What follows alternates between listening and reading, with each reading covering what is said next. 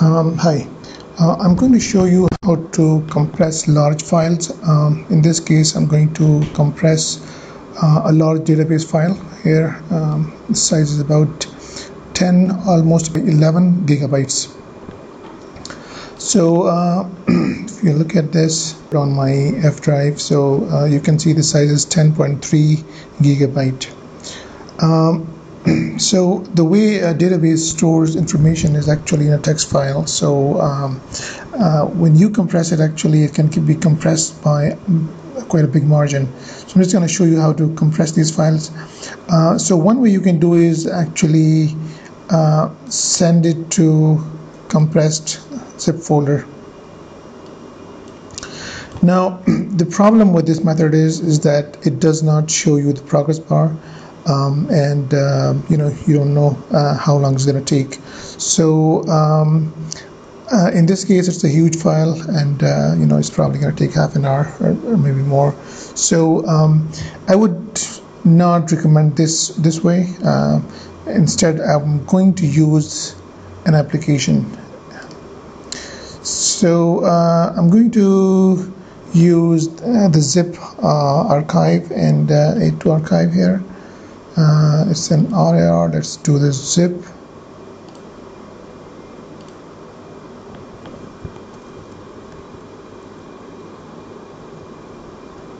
So yeah, let's do the zip, and let's do it. Okay, so it says the file size is too large for zip. Use RAR instead. Okay, so yeah, let's do RAR.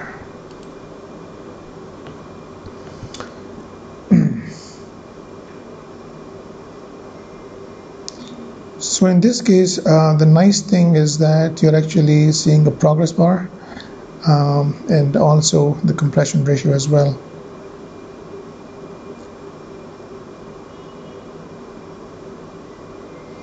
So 1% completed, and let's wait for it.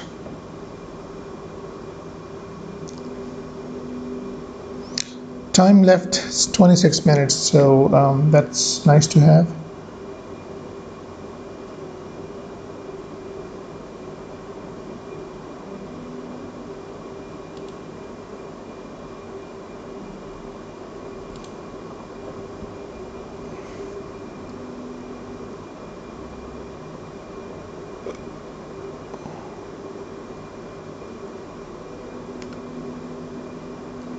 So it's 8:52 p.m.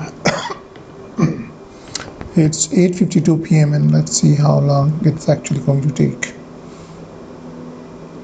It says 29 minutes left, 30 minutes left.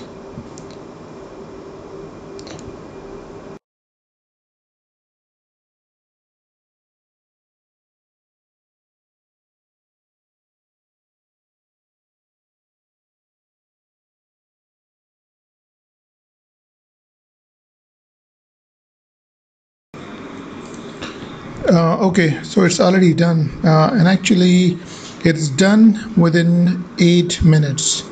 It was saying it was giving an estimate of 30 minutes, but it's done in 8 minutes. So what you can see is the RAR file is 192 megabytes, which is a lot less than 10 gigabyte. Although this is basically a compression video, but I think that you can use the same technique, backing up a database, basically compressing it, and it will become a small file. So this way you can copy this file to any FAT32 system, but for this one you have to have a NTFS EX FAT32. So I hope this video helps. Thank you.